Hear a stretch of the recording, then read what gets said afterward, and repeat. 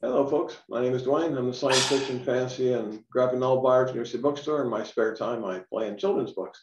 And we're really excited tonight to be hosting Elisa Bonnin. I said it wrong, I know. I'm sorry. I mangled your name. But her book, Dauntless, never did it right, just came out. And we're going to have here tonight her in conversation with Aiden Thomas, whose books include Cemetery Boys and Lost in the Never Would. And Elisa has several degrees, has moved around the world. I don't know how much more I want to say about you. I'd rather we save time for the talk. So we'll all just go away and show up at the end, and you guys take it away. Sounds good. So hello, thank you everyone for joining us. We're so excited to have you here. Elisa, congrats on your book coming out, your debut, Dauntless. How does it feel? Are you excited? I'm so excited. This whole week though, I feel like it's been very dreamlike because it's, you know, I live in Germany, for those of you who don't know. And so for me, it's like every day I know the book is out, but I can't really see it on shelves. And I'm like, oh my God, it's out in the world. But it also like weirdly feels like an ordinary day. So it's fun. Yeah, totally. Yeah. As someone whose debut came out during a pandemic and I couldn't go anywhere or see anyone, I totally understand how it feels like your whole book career is just theoretical. It exists mostly on the internet because you don't really see it in person. So I understand that completely. But it's incredible. I've started seeing people send me pictures of receiving the book, and that's my favorite. Yeah, it exists. Yeah, it's out there, and we're all so excited. It was really cool yesterday going through my Twitter and seeing how many people were excited and sharing and boosting Dauntless. It was so cool. And I felt like very proud, and I was just like, yeah, look at us, it's all happening. So just as a reminder, if you guys have any questions for us at the last 15 or so minutes, we're going to save for Q&A. So please drop them into the Q&A specific box down below, and we will get to those a little bit later. But Elisa, to start us out, can you share with us what Dauntless is about for folks who don't know yet?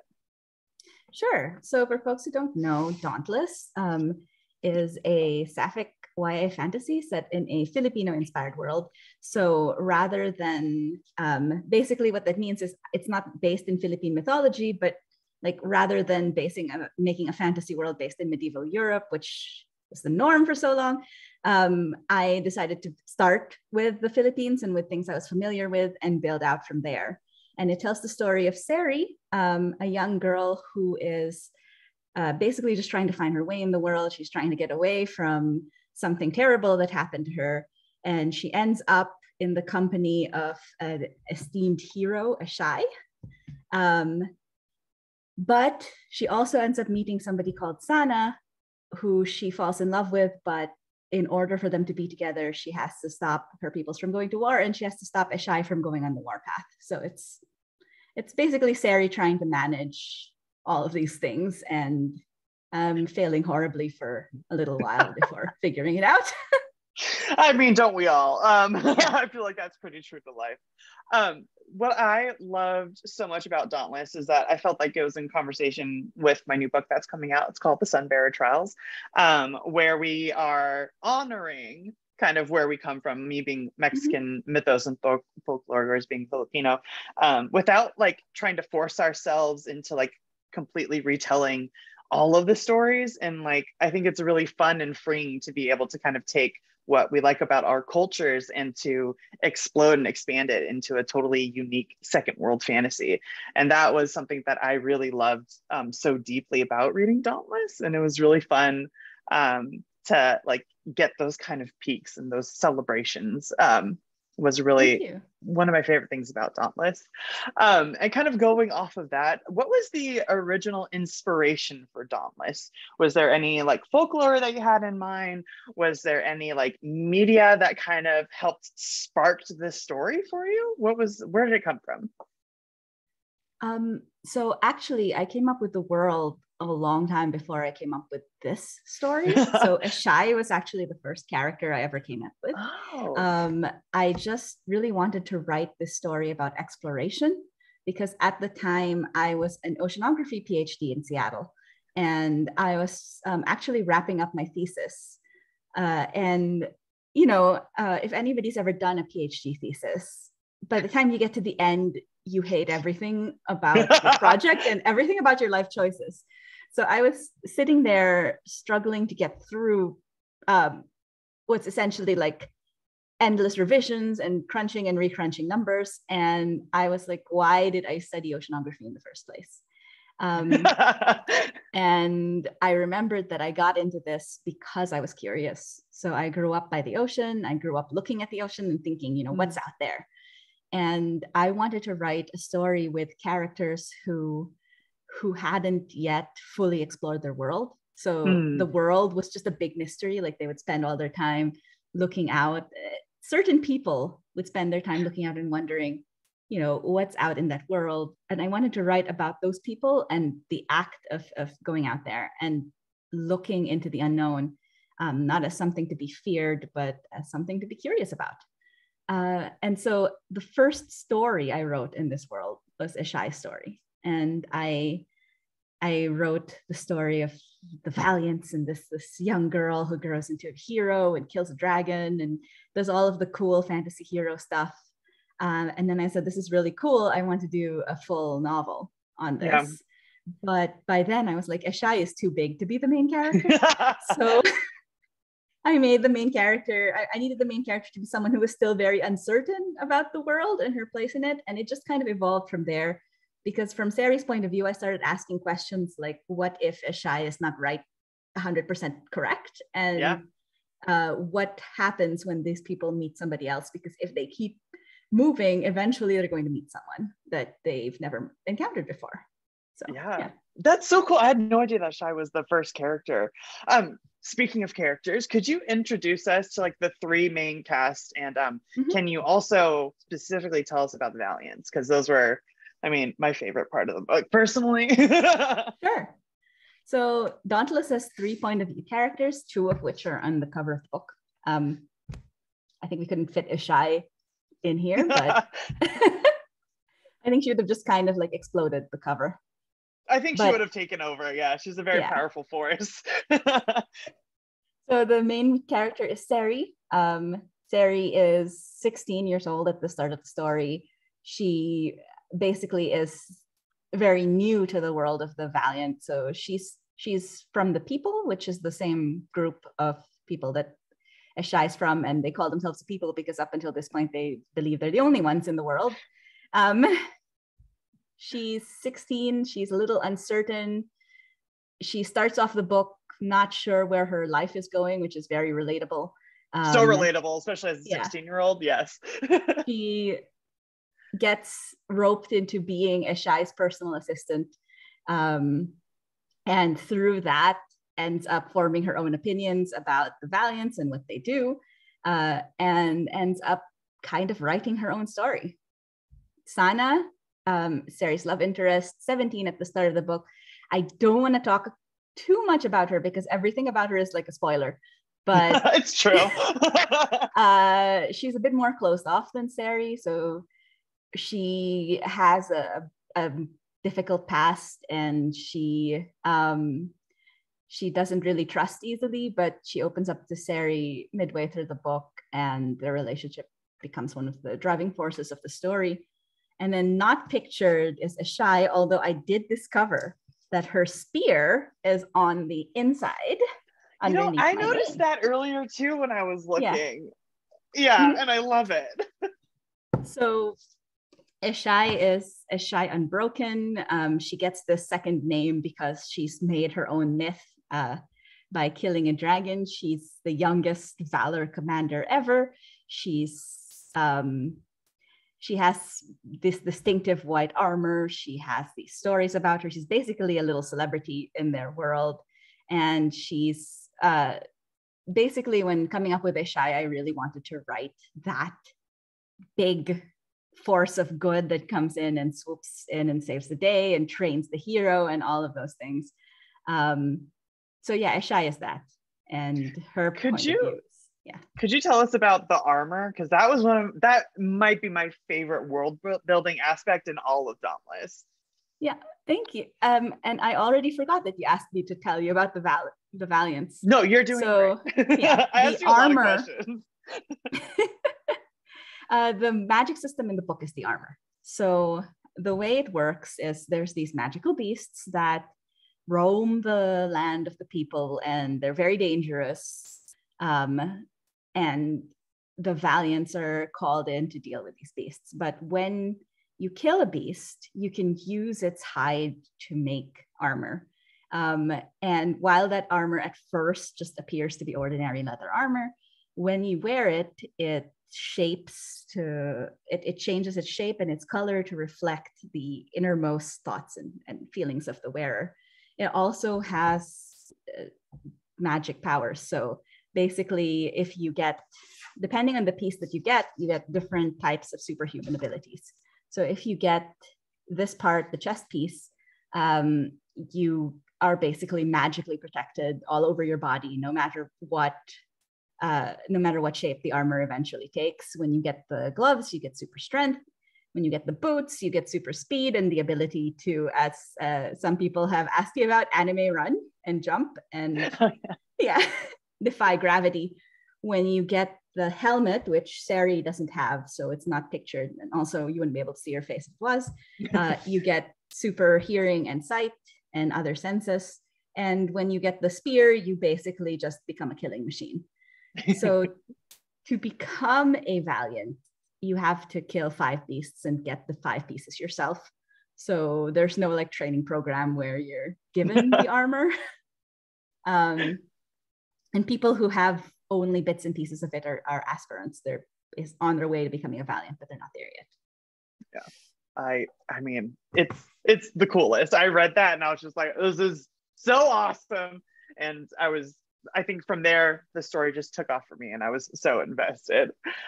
So we're talking about the main characters or even side characters, honestly, for this question, but which character was the easiest for you to write and which was the hardest for you to write?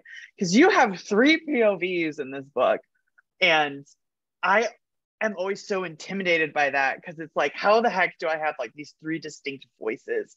So I'm curious about like how that went for you and like who was easy and who was like difficult. So on the easy side of things, I'm trying to decide if Seri or Eshai were easier. I think both of them weren't that difficult to write. Seri because I could use either of them to show different parts of the world. So Seri I could use to show things from a newcomer's perspective, like somebody who had no idea what was going on. And Eshai I could use whenever I needed somebody to be really competent and take charge and do stuff. Eshai I'd written before, so her scenes were really easy to write.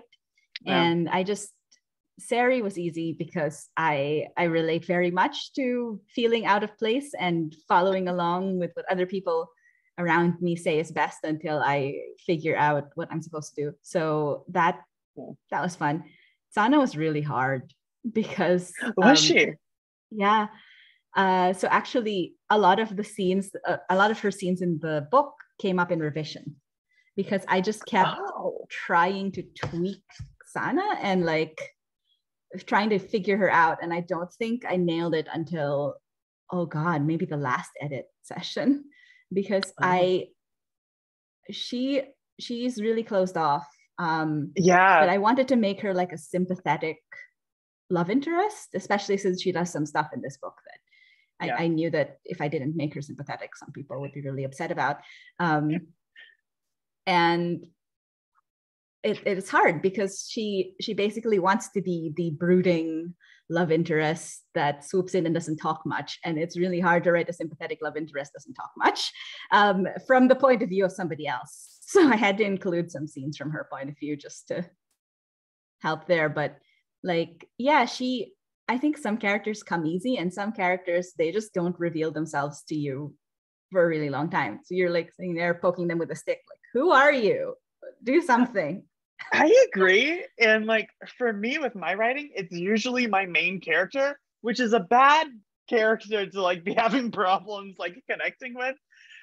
So I'm super impressed, and it totally makes sense that Eshai was like a character that you'd already like written before, because originally she was kind of your main focus, and I think that comes through really well because I think she's really wonderfully done.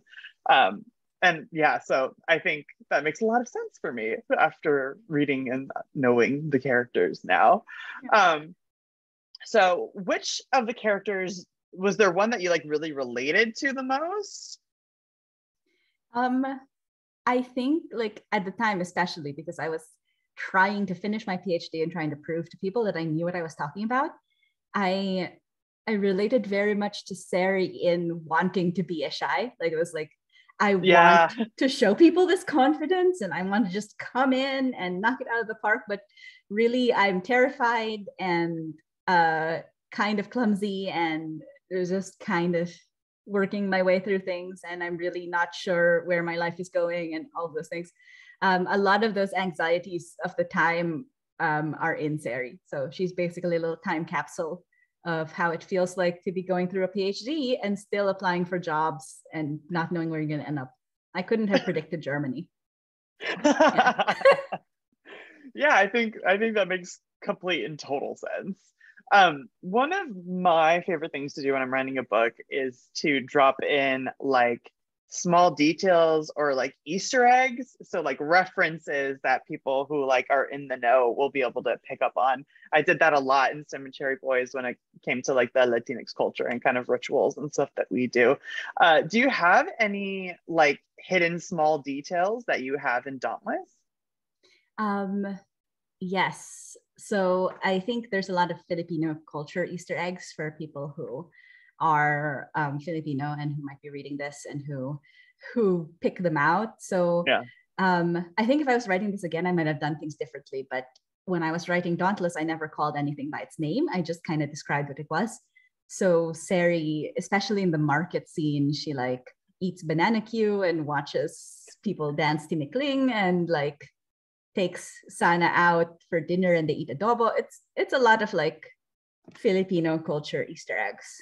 Yeah. There's also a tiny small anime Easter egg that I've never told anybody about that I'm gonna tell me. So in the opening of the book, the captain who I had to cut is referred to as Turi, Captain Turi. So this is really, really, really weepy. And Aiden, you're gonna get this as soon as I tell you. I'm excited. In Eshai's story, he had a partner who died, whose name was Viku, because it's Victuri, and it's Yuri on Ice. Yeah. Oh my God, Elisa! I have never been more excited about anything in my life. That is incredible, and I love it. Oh my God, that makes me endlessly happy. Oh my God, I'm going to obsess over that. Yeah, so that's why everyone's like, don't ask him about what happened back then. Oh my gosh, I'm obsessed. Okay, I'm so distracted by that. I'm really excited. I love that. And I think it's really funny because you're Filipino, I'm Mexican, and we were colonized by the same people. So it's funny, like adobo and stuff like that. There's a lot of the food references that were in Dauntless. I was like, oh yeah, I have variation of that too. And that was like, although it's a different adobo, right? Like yes. So that's something that I had to learn like the hard way when I moved over there. It's like, I know what this is. I do not know what this is. You're like, wait. Teach me. Yeah, I love that. Speaking of fun Easter eggs and stuff like that, without spoilers, which was your favorite scene to write? And which was your least favorite scene to write? Okay, favorite scene?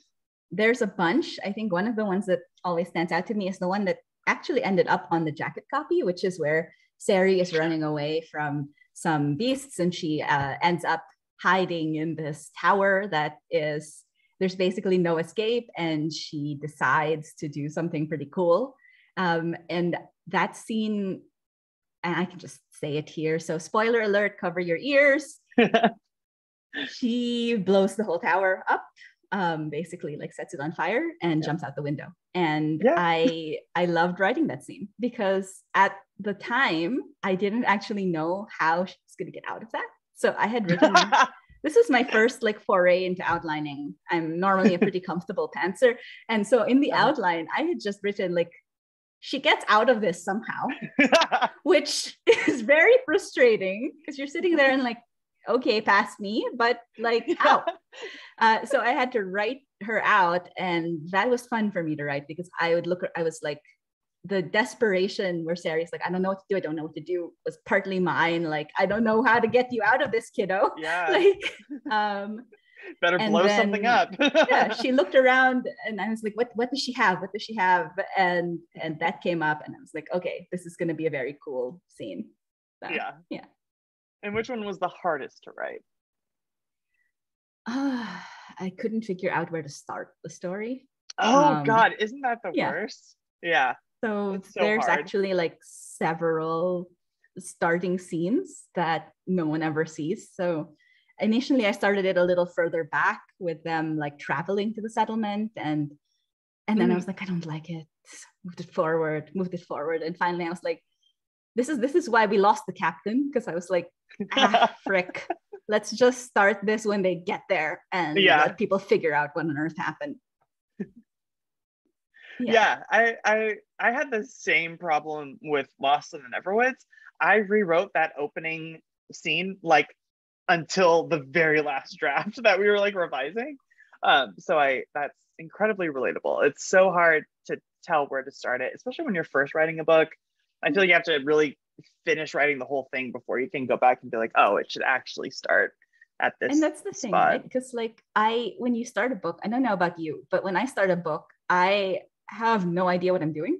Like, I'm just I have kind of a vibe, but I don't know what the story is about. I don't know who any of these people are. I don't know like where this is going to go. I'm a plotter, and even with my really intense outlines, I feel like I don't know what's going on or where I'm going the whole time either. So not just the beginning. So I think that makes a lot of sense. So when it comes to the process of writing, do you have any like rituals that you do? Do you have playlists? Do you like, I know a lot of authors go on Pinterest and make like mood boards in order to like get themselves in the zone. What helps you write the best? So I have a huge playlist that's basically like soundtracks. Amazing. From video games and mostly video games and some movies that I liked. As someone told me once, to use video game soundtracks because they are made to not interrupt your thinking, to just be in the background while you're doing stuff. And I kind of just took that to heart and made this enormous playlist. And back in the pantsing days, I would shuffle the playlist and listen to it while I was writing. And when the playlist would dramatically like give me a completely different vibe, I'd be like, okay, time for something interesting to happen in the story. So nowadays I can't do that so much because I have to plan everything out in advance. But I still I do this thing where I'll shuffle my actual playlist of all the songs that I like, and I'll just walk around and be like, oh, random song just came on. Which character can I relate this song to? And that exercise has always helped me figure out strange things about characters, like flesh them out a little bit more. These days, because I'm also working in a lab, unfortunately, I can't write full time right now. Writing is mostly whenever I can spare really quickly, like on a lunch break, on whatever, like let me just hammer out a few scenes. So I feel like my process is actually, which is almost a little bit sad, gotten streamlined to the point where it doesn't have a whole lot of ritual. It's just like, okay, time to write. But I still like to use the songs for plotting and things like that. That's I love how you kind of use songs as they come to you and you're like, all right, well, now we're going to do something with this. I think that would be even just like a really fun writing exercise for like people who are trying to like figure out a story or even just like get into writing, picking like random songs and being like, okay, this is what we're going with. I love that. Still what I'll do, like back when I'm coming up with an outline, like if there's, let's say, 50 chapters, I'll come up with a randomized playlist of 50 songs and be like, fun challenge. Let's try and make each song relate to each chapter in some way. So just to throw a little random element in there, because otherwise I think for me personally, I have a hard time coming up with what to do next. Like I need to be constrained by structure. So when I'm outlining a novel, I'll always start with the structure. Like, this will have this many chapters and the chapters will be this length and they'll alternate POVs in this recognizable pattern. I love that. Have I told them myself enough? Can everyone tell I'm neurodivergent? Like, I was gonna say my brain does that also. Yeah. Like, I need the structure, otherwise, like, God only knows where I would get lost in the woods somewhere. And I think, lost in the Neverwoods. Lost in the Neverwoods, some might say. I think fantasy especially, because otherwise you have too many choices. You can literally do anything. Like in a world where anything can happen, you need to make some like guideposts. Yeah, that's really rough. That's a really good idea. I might even try doing that. And I totally understand the like necessity of like not having ritual, because I would also, especially when I was writing Cemetery Boys, I would do it like between work meetings, definitely on my lunch break, and then like at night when I got home, and then like on the weekends and stuff like that. So yeah, I got accustomed to kind of writing anywhere, which is why I like using Google Docs so much, because I can do it on my phone, my desktop, or on my laptop. So it's like literally wherever I am and whenever I have some time, just jump in and start making some words happen. So I think, I totally understand that. Yeah, it's forged in the fires of NaNoWriMo, where you just have to write whatever the heck you can. Totally, that's exactly it. I'm really glad that our brains are like very similar. I was the kid on family road trips where people would be like, "Stop typing in the back seat. How can you even see?" And how are you not getting car sick? It's like, don't worry about it. Like, it's because I need to write. So the next thing that I would love to talk about is you have a beautiful cover. And especially the back cover. I'm so glad that you brought that up, because I read Dauntless before it had a cover. And I remember when I finally saw the full spread, I was like, that is exactly how I pictured it in my head. So that was really exciting for me personally. Can you tell us what about the cover process, what that was like for you, and like what the steps were involved? So the first thing that I was asked when I signed for Dauntless was like, here, can you make this whole document and can you maybe put in some thoughts about a cover? But I am really not a visual person at all. Like I have a hard time imagining people's faces. Like I have a hard time imagining what people actually look like, unless it's like super important to the story that they have certain features. So I threw together a big mess that was like something like this and something like this. And I don't know, like give Eshai shampoo model hair for the heck of it. And let's do these things. But I did say, I think it'd be really cool to have an illustrated cover. Yeah. And nothing else in that document happened except for the illustrated cover, because I don't know why I was sitting there. It's like, it has to be green. That's not green. It's better. No, I love. It's so gorgeous, especially the colors are beautiful. Yeah. They sent me, I said two things. It has to be illustrated. And if you're going to illustrate it, you need a Filipino artist to do it. Yes. And so they said, that sounds great. And they put out actually an open call on Twitter for Filipino artists. So when I saw that happening, so cool. I was like, that's awesome. And they sent me a package with 4 artists on it. And they said, which one speaks to you? And I kept looking back at it. And Sarah Gonzalez was one of the artists. And they were all amazing. And there were some that had a more like comic book style that I thought would be really cool. But the more I kept looking at it, the more I was like, I don't know, there's something about this that I really like the vibes of this artist. Yeah. So I eventually wrote back and I was like, can you get Sarah Gonzalez? Because I think her art is really cool. Yeah. And they got her. So 99% of this was Sarah. Well, no, 80% of this was Sarah, 20% was Yella on Twitter, a character artist who I needed to see the characters come out, and I asked her to commission some work. And then I showed those commission pieces to Sarah, and I was like, this is the art I already had. And I didn't expect her to use it wholesale. I was like, they look sort of kind of like this. But if but what's really cool is that Sarah just took that and ran with it and incorporated those entire designs into the characters. But this is all her. And I think what I really loved is that she read the book. That's cool. Yeah. So and I love it. I also love that other art that you commissioned, and I've always thought that they looked really similar, and I was like, they really picked up on Elisa's descriptions. But it's not. But that was nice. It's really cool that you were just like, hey, here's this character art if you want to do something similar to it. Yeah, I love that. That's really cool because it's a stunning cover. It's one of my favorites. Yeah. And I've loved working with Sarah. So she designed the cover for my second book too. And yes. Like, which is also beautiful. So good. Yeah. So this is basically exactly how I pictured it, but I didn't know they were going to do this either. So yeah, I know. It was so cool. I was really excited about seeing that. So I keep like turning your book over and staring at it. So are there any scenes that you had to cut, or were there scenes you like wanted to add but like didn't have space for, or anything like that happened while you were writing Dauntless? So there were a few scenes, like I said from the beginning, that I cut out before I even sent it to Rachel, but it was like Seri traveling in the woods. I thought that those would be fun because those were like her first traveling scenes, but it turns out that I didn't actually need them in the book.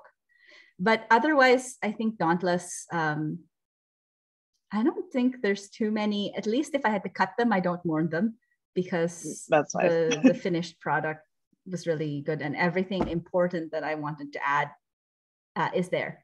So I think like I didn't have too many darlings that needed sad killing. That's nice. I'm similar in that, like, usually I don't know how your process is, but usually my first draft is the shortest draft.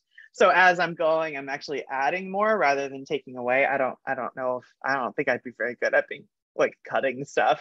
I get too attached. I write long actually. So do you have the opposite problem? Funny. But I think like by the time it gets through, like I usually try to look at it twice. At least that's what I'm doing now with drafting. But for Dauntless and Stolen City, because I didn't have an editor at the time, I looked at each one 3 times. And so before Rachel saw it, I revised this 3 times. And then she saw it, and then she sent me back this thing. And by the time I got the edit letter, I was like, I don't care anymore. Just yeah, I think like being going through like my PhD program and having like my very first scientific paper be absolutely nothing like the very first draft of it, because my advisor kept like making me rewrite things and cutting things out.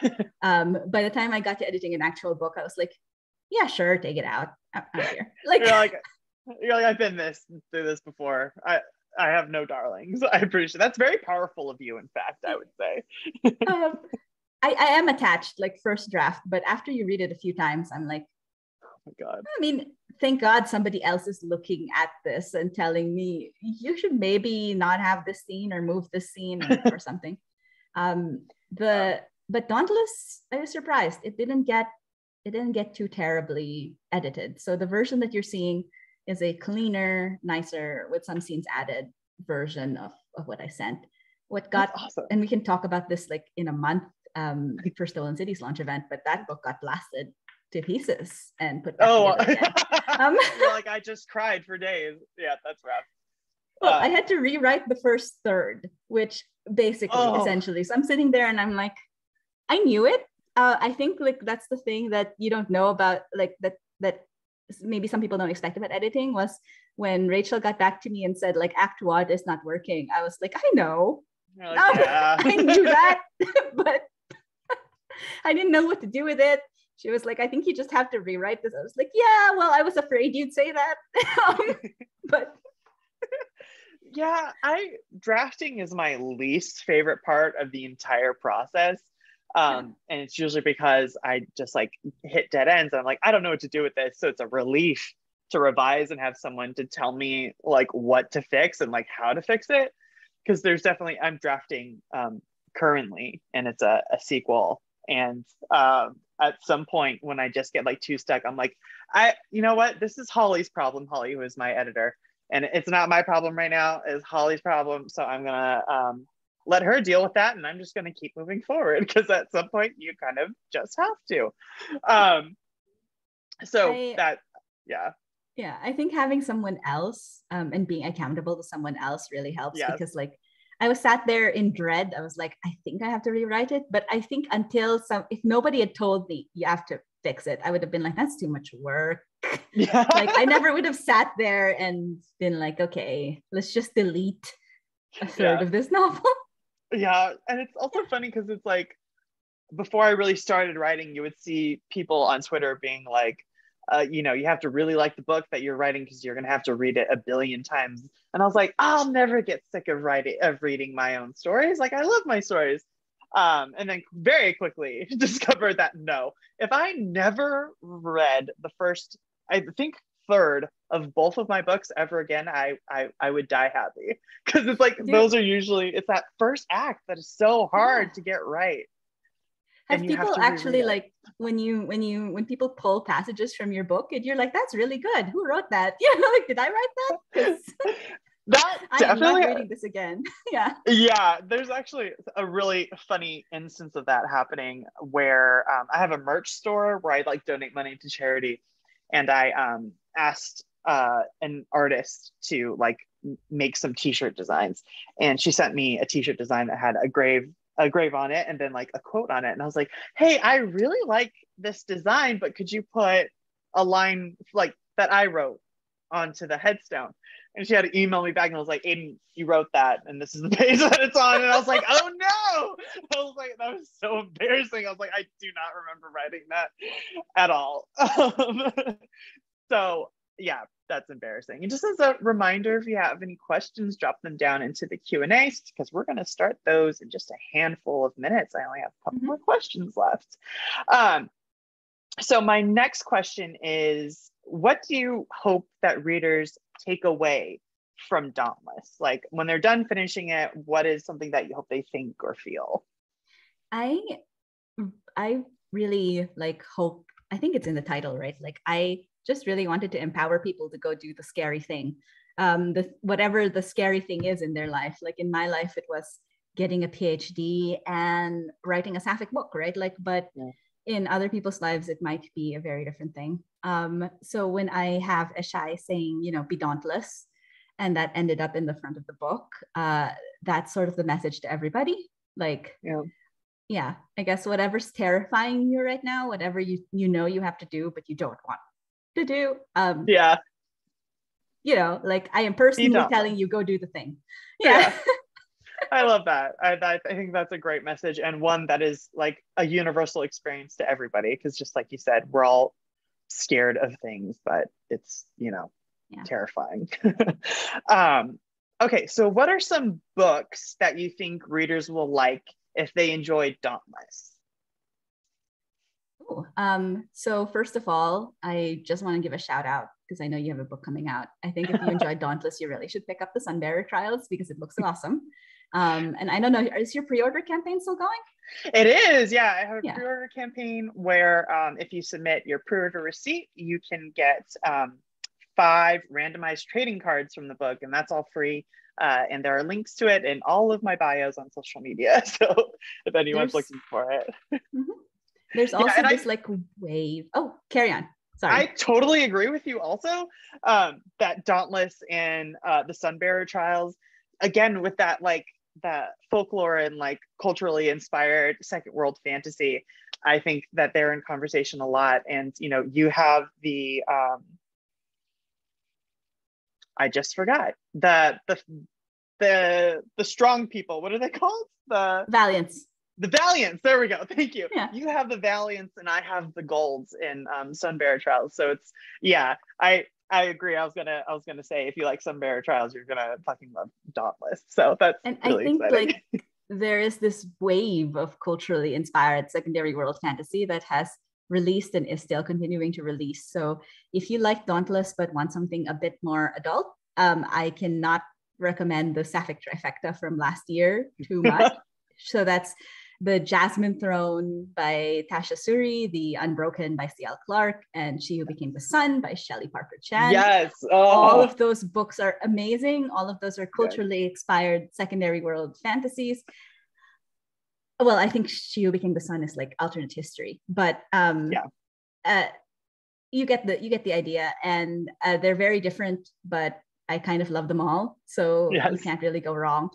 On the young adult side, even just within the debuts this year, there have been a bunch of really, really cool fantasies. So if you want, you really just pick where you want to travel in the world. There's a fantasy world version of it.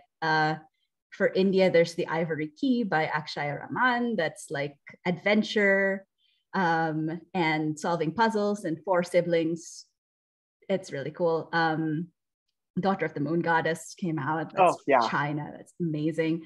I could just talk books all day. So, if you do want to go to Europe and read something sapphic that's still got the adventure vibes, there's the Bone Spindle, which is like a really good Sleeping Beauty retelling. I love that book. That book has one of the best prologues I've ever read. I like went to the store and I flipped through it and I started reading it and I bought it immediately because it sounded incredible. Yes, I highly recommend Bone Spindle as well. It's a fantastic book. I still find so amazing about this book is that I don't like Sleeping Beauty. And when someone was like, retelling, I was like, I don't know, but I read it and I was like, this is a good retelling. It's really fun. I totally agree. And then, so my last question is, what's next? What else have you been working on? Which book is coming out next, which is Stolen City? If you could give us a little sneak peek at that. And then also tell us about the book that was just announced yesterday. Was it yesterday? It feels like yesterday, but it was actually last week. Last week. Okay. Yes. Time has no meaning anymore. Truly. So Stolen City is coming out on September 20. It's a completely different book. It's still YA fantasy. It's a heist. So it's twin thieves who basically live on a colonized island and are stealing magical artifacts back from the empire that's taken over their island. And they end up, although they initially, especially the protagonists, don't want to be involved in the resistance, they obviously end up involved in the resistance. So yeah, it's just a fun heist. It moves pretty quickly. It has 4 POV characters and they all get in each other's way. Yeah. So if you like 3, there's a 4th one. And Stolen City, if you like messy kids getting in each other's way all the time, then that's the book for you. And then the book that was just announced is Exiles of Ellery West. The title's probably going to change, but I need a title to start writing, and then I always change it like at the end. This one is very different from the other 2. It's still YA fantasy. It's still a standalone, but it's contemporary YA fantasy. So it's set in our world, which is terrifying for me because I still believe that I don't fully understand how our world works.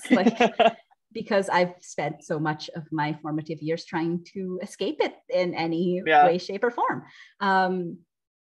But Exiles is a magic school. So it features a Filipino-American girl who is in her last year of magic school. But because of something that she did in the previous year involving her friend and some dark magic, she has to go through this year as a member of the probationary class, which basically means like one more strike and you are out. And in this school, getting expelled means having your magic taken away. So you have to live as an ordinary person. So she at first is very sad about this and upset and totally in survival mode. Like she just wants to get through this school year. But she ends up basically finding her family among the other exiles, the other probationary class members. And when the forest that stole her best friend starts taking more students, she realizes she woke something up that she and the other probationary students will have to deal with without getting their magic taken away, without getting expelled. And she finds out that the school has some darker secrets than she intended. So actually, I keep wanting to write just a straight like fantasy school. And then I'm like, but what if the school is evil actually? Or like, what if the school is problematic actually, which I think should say what like academia has been like. But yeah. That sounds incredible, and I'm so excited. I think we're getting a little bit of a dark academia boom right now, and I am all for it. I'm very excited about it. Oh, and I forgot to say, this is set in the San Juan Islands, so it's a secret. Oh, yeah, for all of you who are local, this is a secret magic school in the Pacific Northwest that's hidden on an island that's unplottable on any map that nobody knows about. So, I love that. I wrote this because I was an oceanography student at UW, and we have Friday Harbor Labs out there, which is in Friday Harbor. And because we were grad students, we came out every year, but they only let us use the labs in the middle of winter for a party. So we would go out in January every year and spend like 3 days in Friday Harbor when it's dark and quiet and nobody's there. And I was like, I don't know why that setting I loved it because that setting just stuck to me. I was like, this would be a great place to do some spooky dark academia. I love that, and I completely agree. Oh my gosh, I'm so excited now. Not that I wasn't before, but even more so. Okay, so we have a few questions to get through from the audience. I like this one a lot. Would you ever return to the world of Dauntless for a short story or a sequel? I would love to. I grew up on series, so I think like every single book I write, I leave myself an opening to come back to the world. I would really, really love to. So I don't want to tell you guys where it ends, but let's just say that it ends with the characters being given a direction, something they can explore further. And I did that on purpose because I was like, I thought it'd be really cool to eventually do a set of standalones where it's just the characters slowly like moving forward in time and also exploring new biomes. I don't know how that would work in YA though, because I feel like eventually the characters would age out. That's true. I mean, you can just do upper YA, it's fine. I would personally love that. Yeah, my first draft of Dauntless, for those of you who don't know, I thought I was writing adult fantasy, which is very confusing to me now because now I understand a little bit more. So I was like, oh yeah, well, obviously I can have them like age up and then just keep progressing through the world. But I've been holding off on plotting it though, because I wrote myself into a certain corner. The biome that I picked, that Aiden, you know, because you read the book, is something I don't have a lot of experience in, and is something I'm going to have to watch a bunch of scary documentaries and read a bunch of books and stuff before I can write that. I think that's a lot of the fun part though, is doing the research. I can't tell you how many crash course mythology videos I watched on YouTube in order to like learn how to create a pantheon of gods and stuff like that. So I think you would have a lot of fun with it. And I'm very similar too, in that I leave the door open in case I ever want to go back there again. And lo and behold, a Cemetery Boy sequel is happening. So I think I would be very happy if that same thing happened with Dauntless. Personally. I mean, ideally, I would love to keep pushing the characters until they get to the ocean, because like they haven't discovered the ocean yet. So they're in the middle of the rainforest. This is not a spoiler. And I don't know if I'll ever be able to write the book. So maybe in this, I can say what I had an idea for, like what the world they're in actually is. It's a giant caldera, but they wouldn't know this until they climb out of it. So that would be so cool. And volcanoes are so cool. Okay, I'm very excited. Yeah. This is all very exciting, and I hope it happens. I don't know. I would love to do it someday. So I don't, if anyone's listening, like, yeah. Okay, so I'm popping over into the Q&A again. This is a good question. What were some of the biggest changes in direction between the original and the final drafts? So the original draft of Dauntless was a mess. It was pretty aimless. I think like when I first started writing it, I was still, people good, everything else bad. And then I was like, this is not how I want to write this, because like I come from a background where like historically meeting other people has not been very good for my country. Yeah, and true. I wanted to show that maybe the people did something, do things that aren't great, and make this relationship a bit more complex and give them more things to figure out. So that's one of the biggest changes. The other change was with Seri. I originally had her be entirely a person who's just part of the people, but okay, so mild spoiler territory, I guess. If you haven't read this, everybody go and mute me for like 5 seconds. 3, 2, 1. Seri is half the people and half Tsana's people.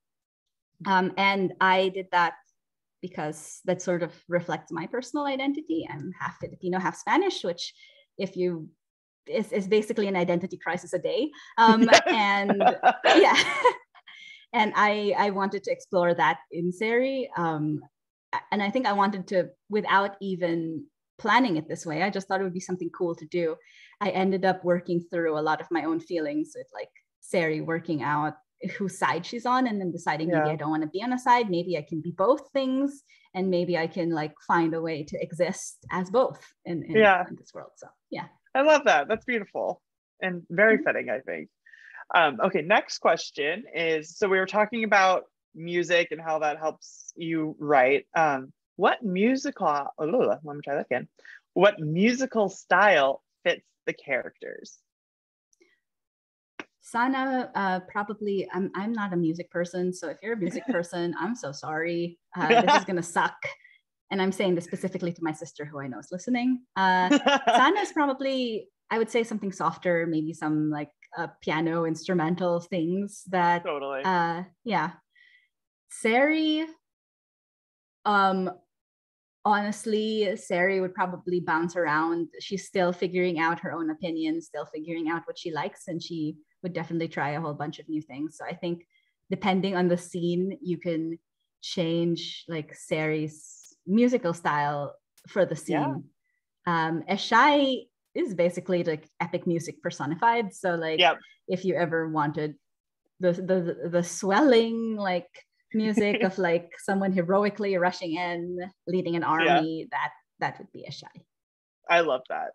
Yes, that fits perfectly. And I love, once you told me that you like wrote to these big like, soundtracks, like fantasy adventure ones, I was like, that makes total sense for what I'm reading. I may have listened to the Yuri and I soundtrack.